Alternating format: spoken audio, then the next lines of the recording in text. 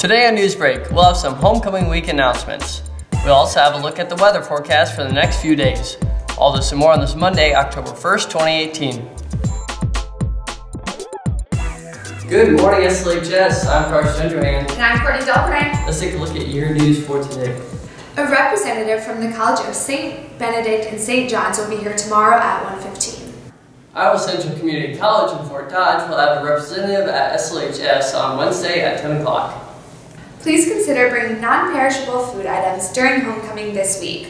Boxes are set up for freshmen in Mrs. Tay's room, for sophomores in Miss Zehner's room, for juniors in Miss Mitchell's room, and for seniors in Mr. Schmidt's room. All items collected will count towards spirit game points.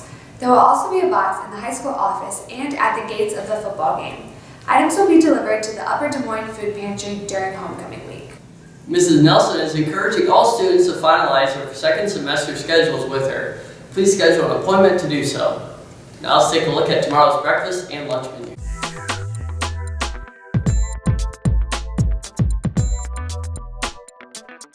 ILCC is offering a Career Exploration Day on October 19th. Forms will be available outside of Mrs. Nelson's office. At Tuesday night's home volleyball match, students are asked to create a tunnel for the players to run through. Please form the tunnel in front of the student bleachers. A Jostens rep will be here next Monday, October 8th to meet all sophomores about ordering class rings. Students should meet in the Sammy during common time.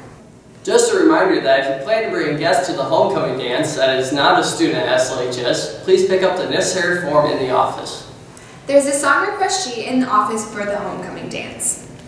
Carnations are on sale for $5 in the Commons starting today.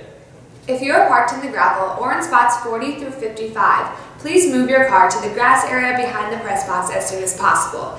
That area needs to be cleared for the school bonfire that is happening tonight at 8 p.m. in the gravel parking lot. Saddle up, buckaroos. Tomorrow's dress-up day is Texas. And tomorrow's event is boys volleyball after the varsity game. Now let's take a look at today's weather. Taking a look at your homecoming week forecast for at least the first few days. As you can see, we do have a chance for some AM thunderstorms still this morning, and those will just move to cloudy skies later in the day. We have a high of 57 and a low of 45. As we move into Tuesday, the temperature will go up quite a bit. We'll have a high of 70, a low of 61. We have some chance for some PM showers towards the evening hours, and then also later in the afternoon, 40% chance for those rains.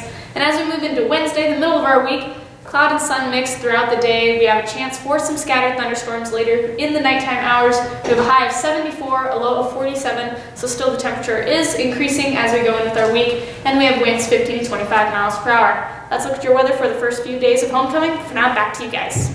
That's all the time we have for today, SLHS. Thanks for tuning in and have an outstanding kickoff to homecoming week.